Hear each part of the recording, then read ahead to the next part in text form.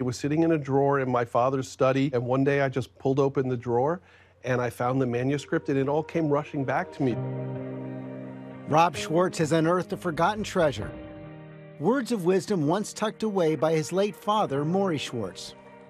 When a person is dying, when I am dying, I don't only have to be taking, I can also be giving. Morrie became one of Nightline's most memorable subjects. This is a Nightline Friday night special. Featured in Ted Koppel's Friday night specials, his musings on the meaning of life left a lasting impact. And why, by the end of the night, are so many of you going to care about him? Because I think I have some things to offer the world. This was the first of 3 conversations between Koppel and Morrie, a retired sociology professor from Massachusetts who was dying of ALS, Lou Gehrig's disease. Some mornings I'm angry and bitter, but it doesn't last too long. Then I get up and say, I want to live. Over the course of several months, we watched and listened as a man who was nearing the end of his life taught all of us how to live. This culture is so stuck on death in terms of its fear, hiding it, not knowing what to do with it, that what I'm saying is an alternative way of looking at it. When you're dead a long time. I'm not in a hurry. But I'm going to live as fully as I can while I'm here, as vitally as I can, and as lovingly as I can. One of those viewers was Mitch Albom. Yes, that Mitch Albom. The author, a former student of Morrie's, began visiting his old professor every Tuesday until Morrie died in November 1995. Albom reflected on Morrie's life during Ted Koppel's final time in the Nightline anchor chair. If you were to synthesize Morrie's message in a line or two, it would be what? Death ends a life, but not a relationship. Morrie didn't live to see the success of Tuesdays with Morrie. The best-selling memoir about those visits has sold more than 18 million copies and counting, and was adapted into an Emmy-winning TV movie in 1999. If we accept the fact that we can die at any time, we lead our lives differently.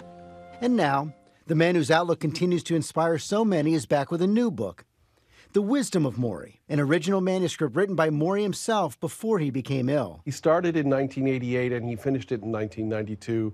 It was really his thoughts about life and really in-depth dive into how he wanted to approach aging. He thought it could be helpful for other people to approach aging, and just in general, living creatively, vibrantly, and joyously. Rob Schwartz accidentally found the manuscript in the early 2000s. It was kind of stunning to me to find this manuscript and realize that it had never been published. As you first went through it, what went through your mind? I just hear my father's voice in this book. It's so filled with his love of life and his love of people and his connection to humanity. You describe this as a bookend to Tuesdays with Morrie. What does that mean? Tuesdays with Morrie is a beautiful book, but it's a very slim volume. It's like an introduction to my father's thought. And, you know, he was a professor of sociology and social psychology, so he has a lot to say about what it means to be human and how we can improve our lives. But is it fair to summarize his philosophy in 2 words? Stay human. Yeah, I think it is. The problem with this world is we objectify other people, like that person's not like me, they don't believe what I believe, and that's, you know, not the way to go about it. We all have a shared humanity that is the crucial thing that you need to connect with. Or in Morrie's own words, take responsibility for yourself and for others. If we learn that lesson, this world would be so much better place. What would the human Morrie think of all this attention? It's really funny because the unexpected answer is he would love it. He would adore it. He was actually a ham. He would be so happy that not only his ideas are getting some attention, but that people think it's worthwhile to pay attention to him. Your father once told an interviewer that he wanted his obituary to remember him as a great teacher. Yes. He succeeded, didn't he? I think so. I think so. And, you know, I hope this book continues that teaching. The disease is not going to get my spirit, get my body, will not get my spirit.